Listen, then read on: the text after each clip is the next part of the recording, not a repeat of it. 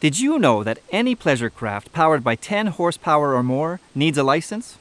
The license number needs to be displayed clearly on both sides of the bow.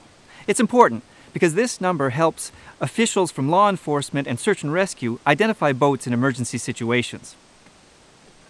Boat operators must always carry proof of competency, a copy of their pleasure craft license, and a piece of personal ID on board. You wouldn't drive a car without insurance or a license. Make sure you have the right documents before you launch your boat. Be prepared, know the rules, and be safe.